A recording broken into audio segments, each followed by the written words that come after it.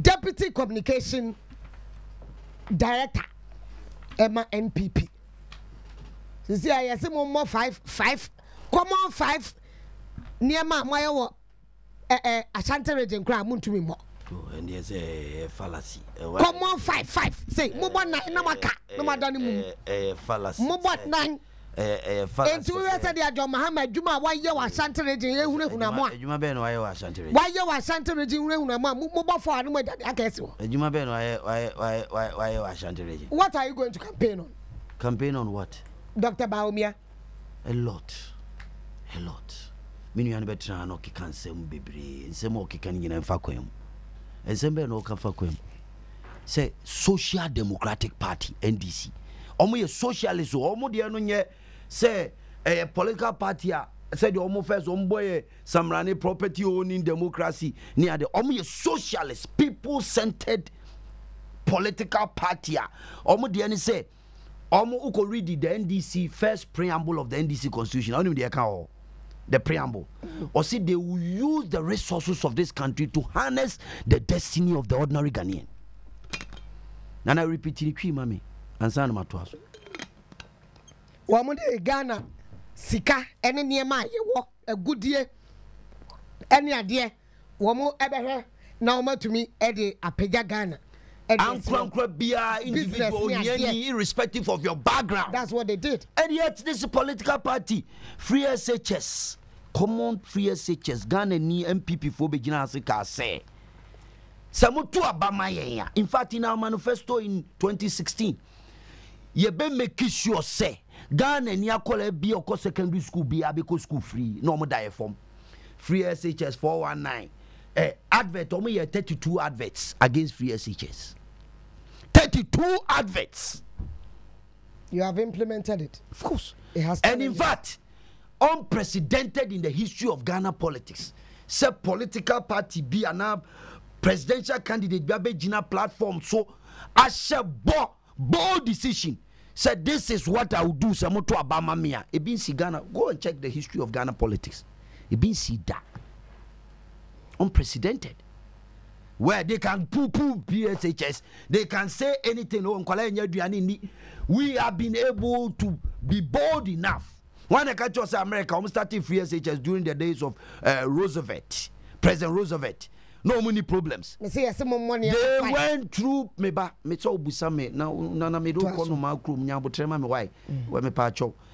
they went through turbulent moments, but they were able to implement and produce great people. And you can't policy and it's what they want. And then Sakraye said the NDC for the show manifesto, mo preamble, no say, and then Sakraye, Edi Sunsanso Papa Bibe Bregana Niba.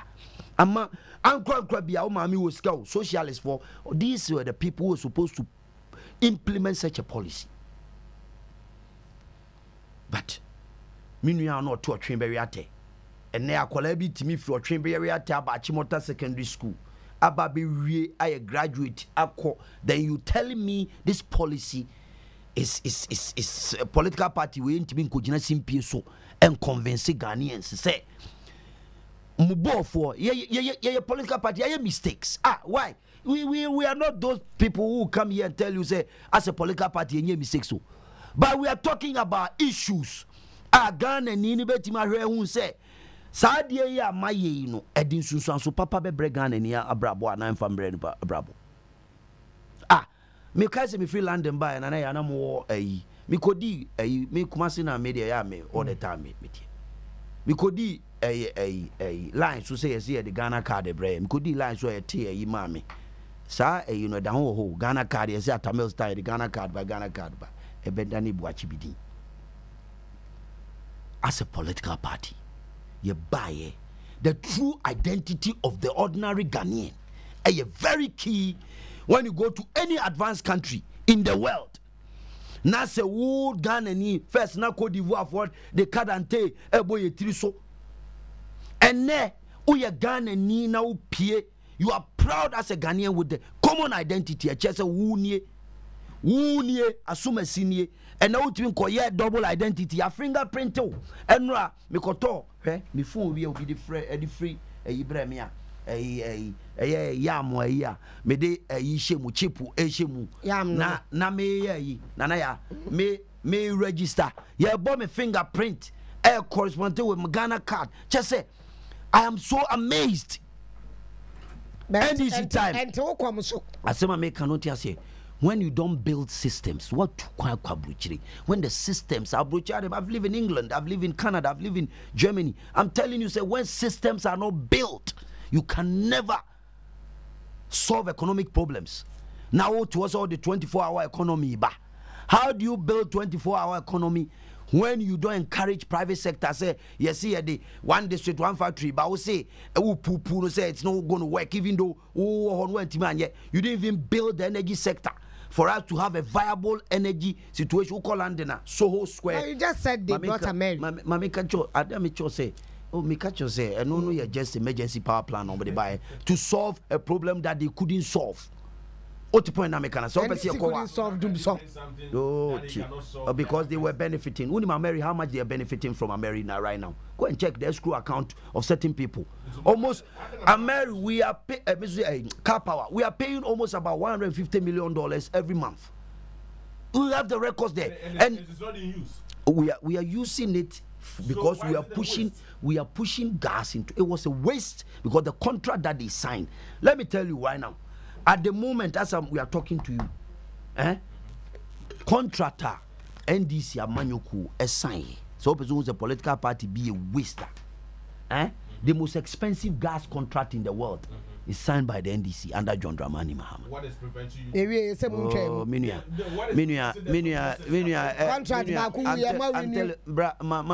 Mommy, and ye easy say, oh, 50 contract amount of a year will be tria.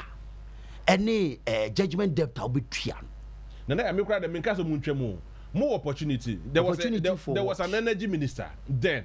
I will lead the whole process. But just then Namu said, I'm looking into it. Namu who said, okay, this is so expensive, it is so outrageous. I bought Ghana car. Namu who holding the person accountable to it. Well, the process is going on. But the point that I'm telling you is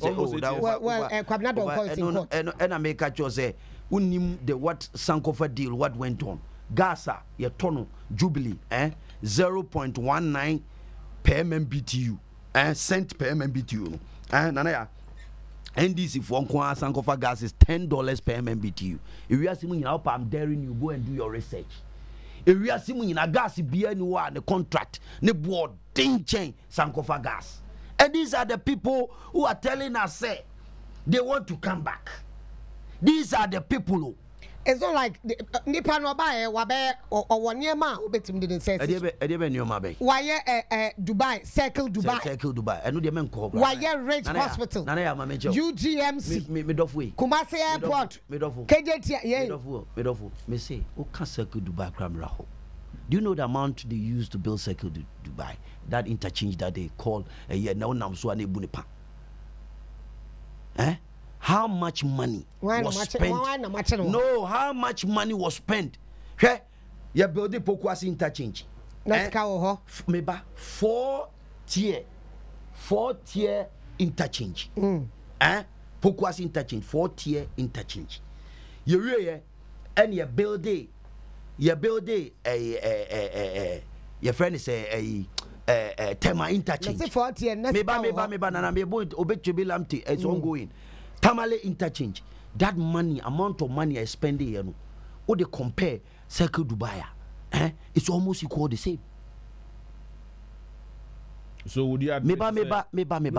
It's a fair question in connection to this. Would you admit to say your regional minister in Ashanti region is a disgrace to your party? Why would you say so? Because he was not able to mention any project. Come on, Oko interview room.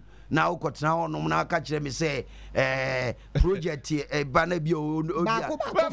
But you are here telling us everything. No, but he's not mentioning Ashanti region. Ashanti region. Ashanti region. Listen, me the minty say me regional minister onim project or Ashanti. Okay, now you come. In the days of social media. You don't have to be in the days of social media. No,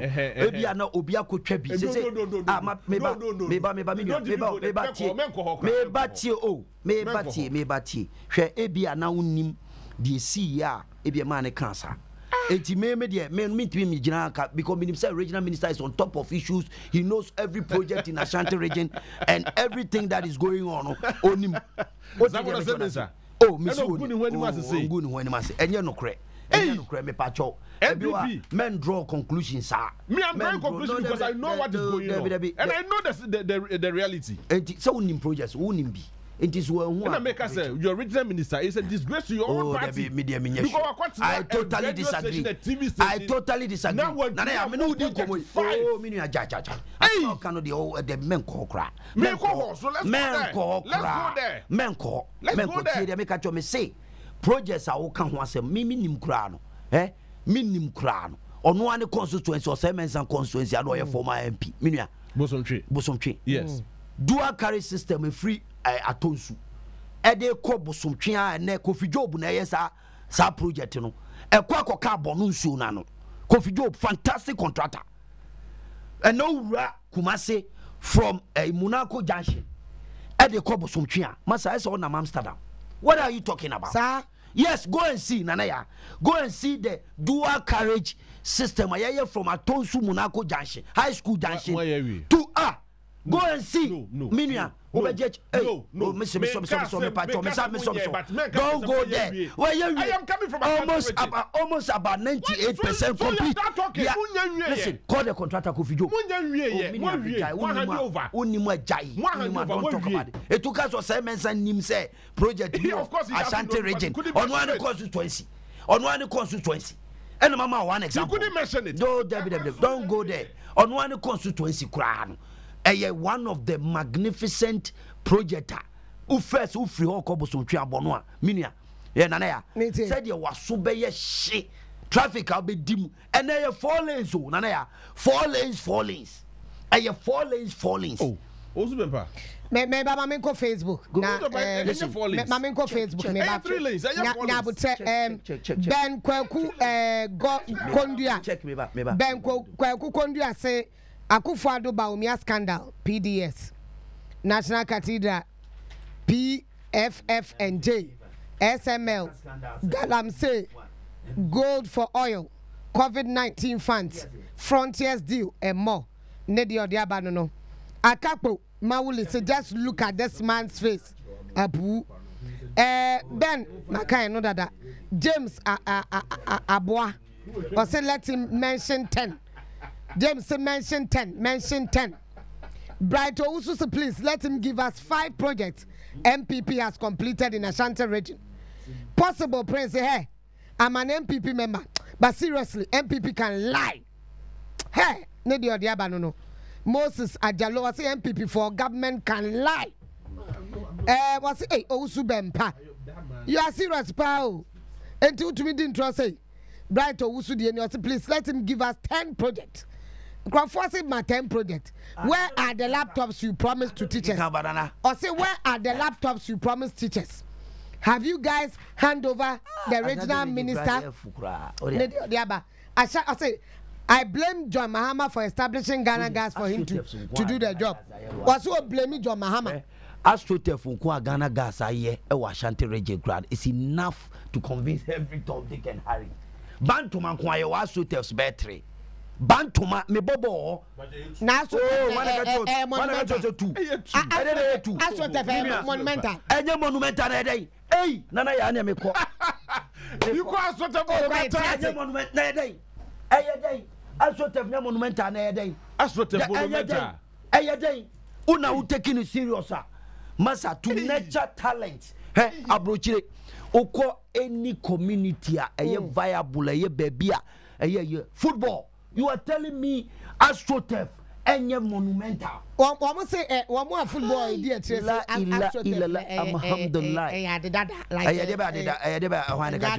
Ashanti region you could obey 18 to 20 AstroTurfs. Ashanti region. And you are telling me say these are not AstroTurf. You for yeah, you are my free street. We AstroTurf. Call it beba. So that me manka a double road there call a some train. Or no, I'm the start here. AstroTurf say call a Jayco clinic, OC, a ferry hospital, many nano, a Yenu smart Becca say, ya bande noa, ya koa, na Jayco phone is a ferry military hospital. What you say, go and see. I had is it in use? You walk on. Have you been there? That's a simple question. Is it in use? Have you been there? Yes.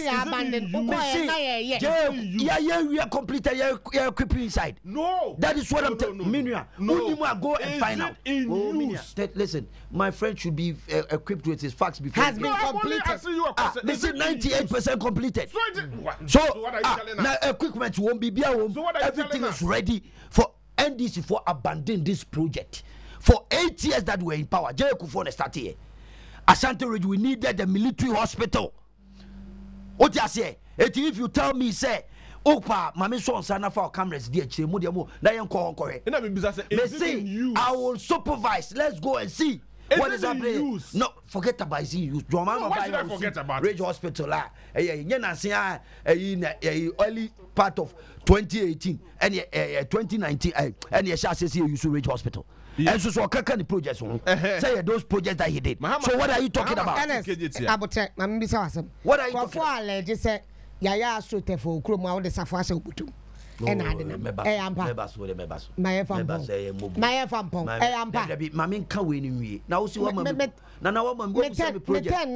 Almighty Kumasi Airport to change and say me said them pay me Kumasi. Semi free abroach na me free landing bana me come ma me and no Mahama na started yeah free ba obesi Mahama na started first phase space kato ho for second phase. Don't go there nana, don't go there all time and yakasa, because if you want I can expose them on their green book and then the green book buy and then come me time because maybe I dey at the fire green book almost about 29 to 30 projects a woman nyina 230 projects a woman nyina no ne it doesn't exist. Any other be alcohol, you say green book mu ebe catch Ghana for.